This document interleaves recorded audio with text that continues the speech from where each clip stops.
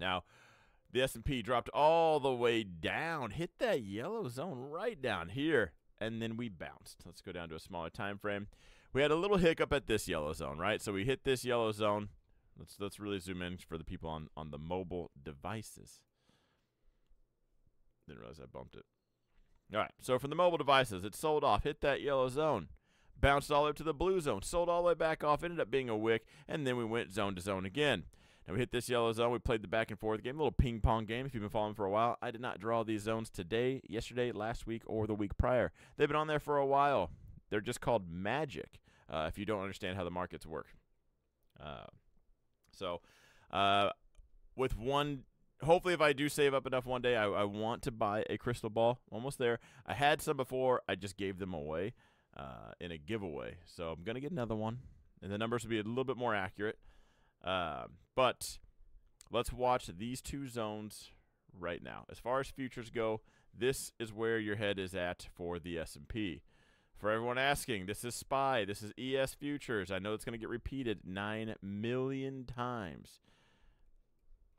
Because TikTok will come in, hey, can you break down ES? And then I do, and then I move on to like QQQ, and then someone else comes in and says, hey, can you break down ES? Like, holy cow. Yeah, were you not here? Is it just the luck? How does that work? Anyway, if you're watching on YouTube, I'm live on both right now.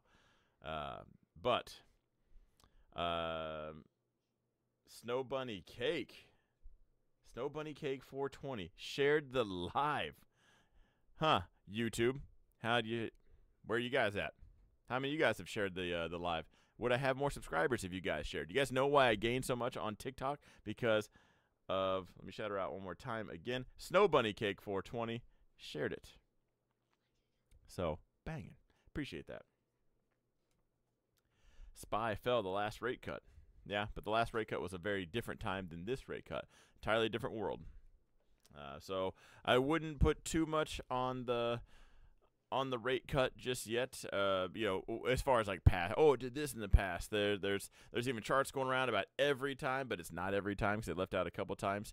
You got to be careful with the people sharing this happened in 1930. This happened in 1980.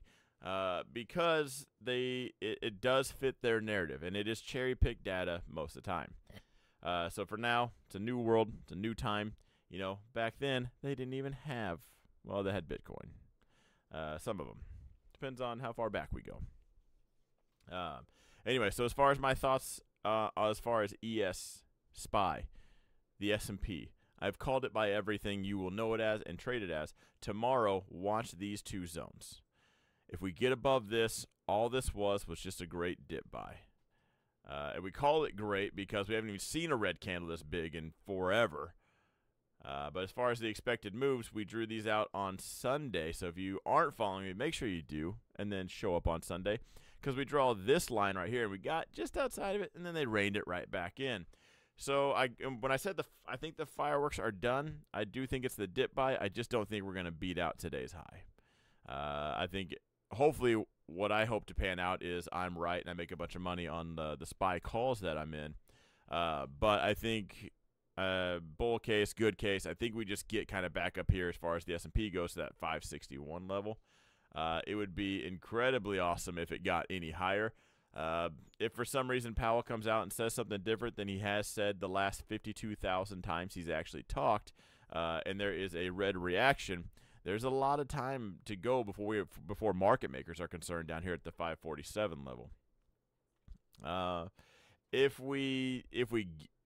there was a red reaction and we were to just send it that low, I do think I would be bullish over the weekend. I'm at the buy the dip mode. After all of this, you know, we had the craziest move in Japan since 1987. You had everyone panicking. There's World War III in the news every other day.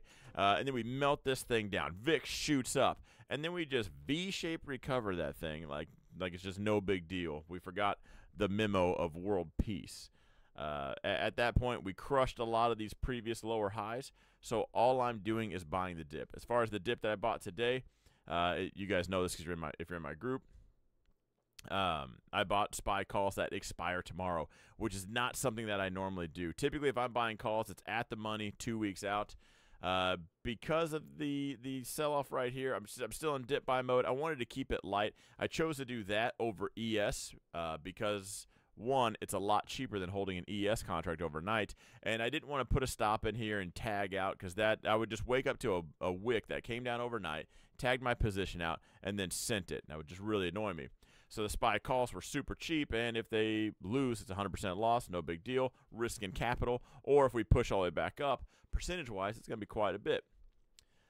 So, you know, hopefully we send it. But also, if we do have a red reaction to anything tomorrow as far as Jackson Hole or Powell speaking, I'll still be bullish over the weekend. I'll just wait for the dip buy.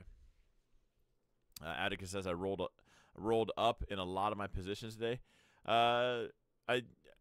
My phone was blowing up today on should I be rolling calls? Should we? I know some people in the group, they bought their sold calls back. I do think it's a good time to get cute with that. So if you were in sold calls and after that run up kind of in management mode, you know, and it sold off today, I think it's a good time to buy those back, let it pop up, and then sell some calls again on that. Kind of lock it in. Moving on, we got the NASDAQ. So drop down. Again, we had a little hiccup at this yellow zone, bounced out of this one, and here it is, guys, bear flag or reversal. You know, and like I say, it's all the time, depending on your echo chamber you like to sit in, you're probably only hearing one or the other. If you're in the bearish crowd, they're going to call that a bear flag. If you're in the bulls, they're going to call that a high or low. Just know that that's the coin flip, right? That's the heads and tails. Manage your risk according. The easiest thing to do right now on the NASDAQ is to watch this this hourly candle right here. So here's where the news is. Here's where all the excuses to move markets and move the order flow around. You have the high right here and the low right here, and just sideways since then. So keep an eye on that, and then breaking that up or down will likely be your deciding factor.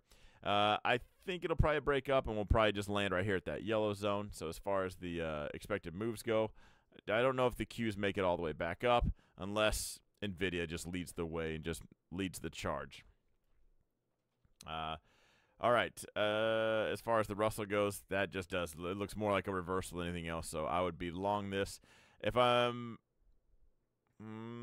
I don't like to put stops in the zones, but if I'm buying the Russell futures, I would put my stop right below this red wick. And if you can't see it, the red wick is right here where that dashed horizontal line is.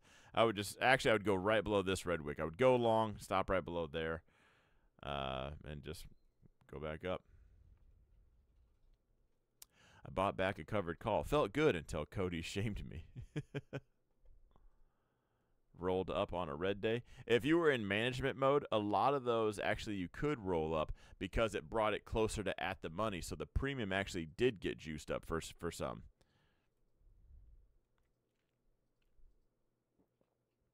There's Xavier. What about SPY?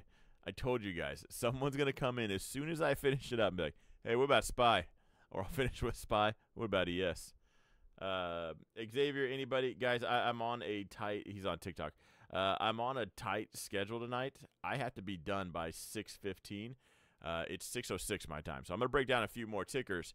But go to YouTube, Don Fran Trading, and I went over let's not do that anymore. Oh, hang on. I moved it around. There we go, TikTok. I went over this list first. So we started with the dollar, US dollar, Japanese yen, Bitcoin, the S&P, the NASDAQ, and then the Russell.